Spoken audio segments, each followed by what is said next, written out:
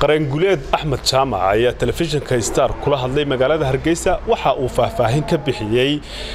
khilaafka xudunta oo ah axsaabta qaranka Somaliland oo muddooyinkii ugu dambeeyay isku maandhaafsanaa guddiga Komiishanka doorashooyinka qaranka oo axsaabta mucaaradku ku doodayaan in la kala diro sababta ay u aaminsan yihiin in la kala dirona iyo in ay sii joogaan Guuled waxa uu ku tilmaamay in aanu qodob sharci ahayn balse uu yahay xirbeegti iyo Somaliland in ay sharciga baalmarto sidoo kalena xisbiga maxaafadka ah ee kulmiye ayaa isna waxa uu sheegay in kala diridda Komiishanka doorashooyinku uu saameyn ku yeelan doono dib u dhac doorashooyinka ku yimaada waa dhinaca golahayaasha deegaanka iyo wakiilada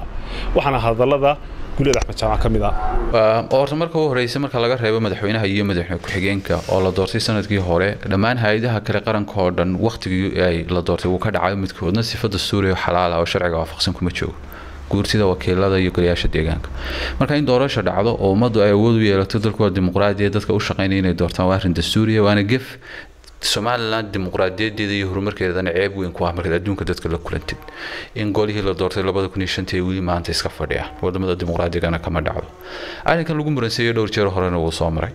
dibta weyn waxa keenaya oo asarkeedu yahay Somaliland inta badan waxaan lagu dhaqmin dastuurka iyo qawaaniinta lagu dhaqmin wax walba wax la yiraahdo odaynimo iyo xilxaad baa lagu dhameeyaa dadku markay shaqadooda qabsan waayaan lama xisaabiyo talaabo sharci lagama qaado ee hadhow waxyaabo kale ayaa lagu sameeyaa marka xeerkii golaha doorashooyinku ma diyaar maaha murankii guddida doorashooyinka jira oo iska cadahay inaan diyaar loo ahayn doorasho la qabto haddii se loo soo noqdo muranka maanta taagan ee la xiriira guddiga doorashooyinka ma kala diri kara haddii sidaas sharci loo eegmay lama kala diri karo xeerka maaragtay doorashooyinka uu iska cadahay madaxweynaha awood u male inuu yiraahdo guddiga doorashooyinka waan kala diray awood sharci u male waxa loogu talagalay guddiga doorashooyinka inuu noqdo hay'ad madaxweynaha ka madax bannaan oo aan awood u lahayn inuu iri karo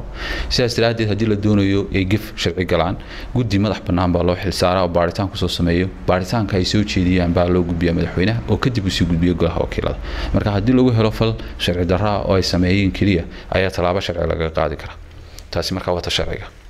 ta consensus-ka ah ama wada hadallada siyaasiga maanta muranka taagan muran sharci maaha inkastoo loo eekaysiinayo muran siyaasi ah waxaana loo heli karaa oo kaliya xal siyaasi ah halka siyaasiga ah ma noqdo in guddiga doorashooyinku sii joogto ama ha noqdo inuu aan meesha ka taga dadka ay khuseysaan inay murmaan oo meel adeeg istaagaan waxa ka muhiimsan inay waxa ay doonayaan ay rabaan ay ka wada hadlaan waa kala duwan inaad mowqif istaagtid iyo inaad waxa doonaysid rabitaankaaga ka hadashid marka in maara arrinka loo helo haddii iyagu dhexdooda heshiin kari waayaanna cid odaytinimo iyo dhexdhexaadnimo ka shaqeysa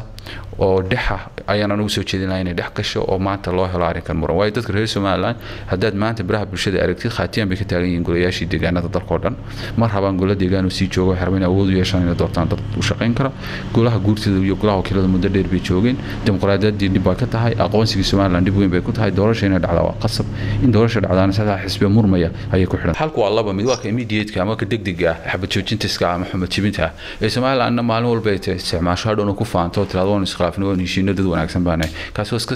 wax ma jibin baa la yiraahdaa waa in inta cid isu xilqaanto ay dhinacyada inta isu jiido go'aan la isla qaato wax la isla fahmo Somaliland taadna way taqaanaa waana rajaynayay inay ku gaari karto laakiin kaasi xal waara ma waxaan xal waara u ahayn ilaa 2008 doorashooyin hal qabtay lama qabanayo guddiga doorashada lagu murmayo waa 10 sanadood wax ka badan taasi waxa ku tusaysaa root cause-ka ama ciladu halkii ku jirta inaan ahayn meel wax laga qabanayo hadda ciladu maxay ku jirtaa ciladu waxa ku jirtaa isku xukunka sharciga iyo dastuurka Somaliland waxa caado laga dhigtay dastuurka inaan lagu shaqeynin la iska baalmaro dabeedna muranadii way isdul fuulaya waa qodobka koowaad qodobka labaad hay'adihii dawladnimada ee marka khilaaf yimaado la isticmaali lahaa ee lagu kala bixi lahaa lama dhisayo lama xoojinayo garsoorkii lama xoojinayo lama badaxan baanaynaysiinayo si dabeedna dhinacyagu iyagu ku kalsoon muranadooda inta dastuurka ula tagaan maxkamadaha dalka si degdeg ah loogu kala baxo taasna shaqo badan Somaliland kama qaban golayaasheenii sharci dejinta ee qawaaniinta sameyn lahaa iyaguna way fashilmeen maanta waxa la doortay 2015 13 sanadood kadib wax laga sheekeynaya in loo helo xeerkii doorashooyinka marka waa fashil marka Somaliland waa koob dastuurka oo la raaco institutional building iska ama hay'adaha dawladnimada la xoojiyo laga shaqeeyo hadii labada awood la saaro leeyahay qaanuunku waxa uu sheegaya waynu raacina hay'adaheena aynu ku kala garbaxayna u sameeysanayna ku kala garbaxayna waynu xoojinayna dhibaatada waa laga bixi karaa way dimuqraadiyadda waxa asal waa dood iyo muran iyo khilaaf sababta xisbiyada loo sameeyo waa kaas laakiin si loogu kala baxo muranka iyo khilaafkaas wayna sameeyeen institutions iyo qawaaniin lagu kala baxo laakiin aakhirka marka u dambeeya waxay tigaysaa gacan ka hadal waayo waxay iman doona heer aanay dadku ku kala bixi kareen wada hadalka iyo xeerbeegtiga ee muranku xoogaysan doono ugu dambeyntiina marka ay gacan ka hadal marka si taa looga maaragtay aanay u dhicinin weyn hay'adaha sharciina la xoojiyo dastuurka dalkana lagu shaqeeyo dastuurkii maanta wuxuu noqday kitaab yar oo meel iska yaala cidna akhriin cidna wax ku falinin taana Soomaaliland kuma sii waari karto anigu sida ay la tahay maxamed xuseen jaamac